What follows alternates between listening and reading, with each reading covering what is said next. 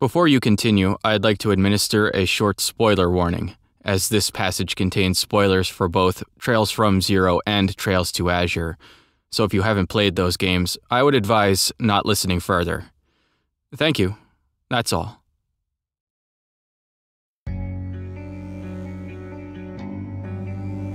On our order. My name is Joachim Gunther, High Priest of D therefore G. 6 years ago, our order was on the brink of extinction due to the efforts of the authorities and Bracer Guild. I alone escaped danger and took refuge in this land of origin. It was the guidance of the Great D that helped me survive, so I could realize the ambitions of our order. Since the time will surely come, I will record data in each of these terminals, on which they shall base the New Testaments. To discuss the origins of our order, I will first have to turn to the abominable history of the Zemurian continent.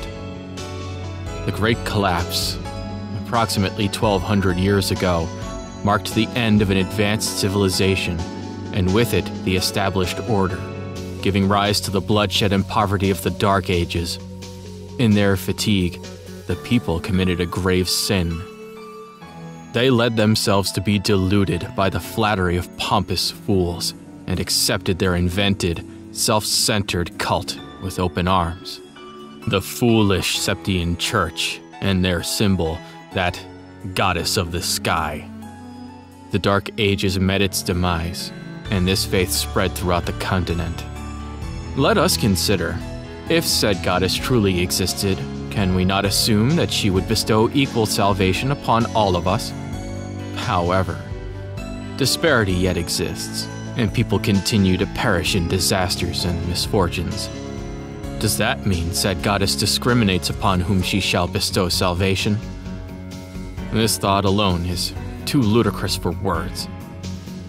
In the end, she is merely an idol invented by the Septian Church to amass power. A goddess as such simply does not exist. Having reached that conclusion, our predecessors embarked on a long journey to find a true God. Their efforts were not in vain, for at the dawn of the Middle Ages, in the depths of this land, they found the possessor of great power in an eternal slumber. She was known as D. On Gnosis. Gnosis is a drug made from pleroma grass, a legendary plant which grows directly on top of septium veins. The way it is prepared, together with D, gives the user enhanced physical abilities and sensory receptivity, and draws out their latent power. These effects, however, are mere preparations. The true potential lies elsewhere.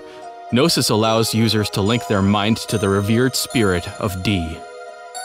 By doing so, D can draw knowledge from the connected minds and thereupon stimulate her growth. When enough knowledge is amassed to achieve wisdom, D will be resurrected. Moreover, Gnosis left room for improvement. By pushing the capabilities of its user to their limits, the supply of knowledge to D would steadily increase. After 500 years of research, our order has increased the effects of Gnosis and repeated the so-called ceremonies. At a speed that was unfathomable 5 centuries prior, the completion of Gnosis lay within reach, when we hit an unforeseen obstacle. Due to the scale of our experiments, we were detected by the authorities and the Bracer Guild. They led coordinated assaults on our lodges and, ultimately, our order. Foolish beyond words, indeed.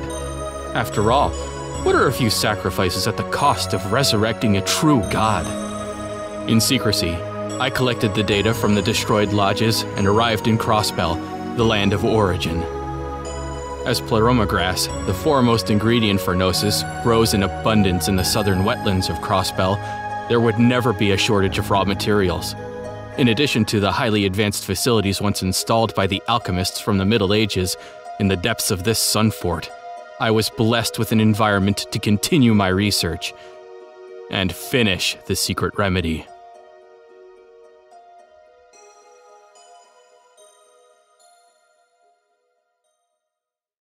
On the Divine Child. Crossbell is the home of D therefore G and the land of origin, as it is this very place where our sect inherited the Divine Child from our founders. The Divine Child represents the true God, and her existence is the symbol of D therefore G.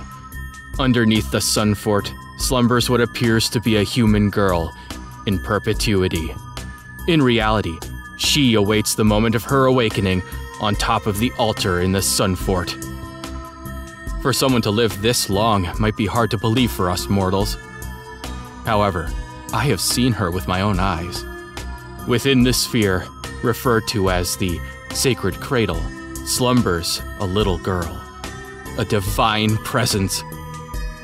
The Sacred Cradle was created by the predecessors of our sect based on the techniques alchemists had learned by studying artifacts, meaning that like those phenomena described as miracles, there is nothing miraculous to be found here.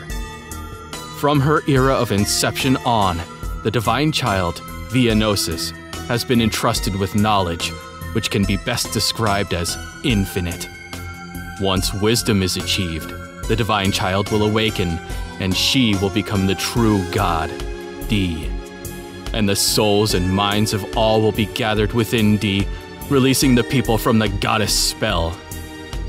That is the prophecy left by the predecessors of D therefore G, and the ambition we shall fulfill.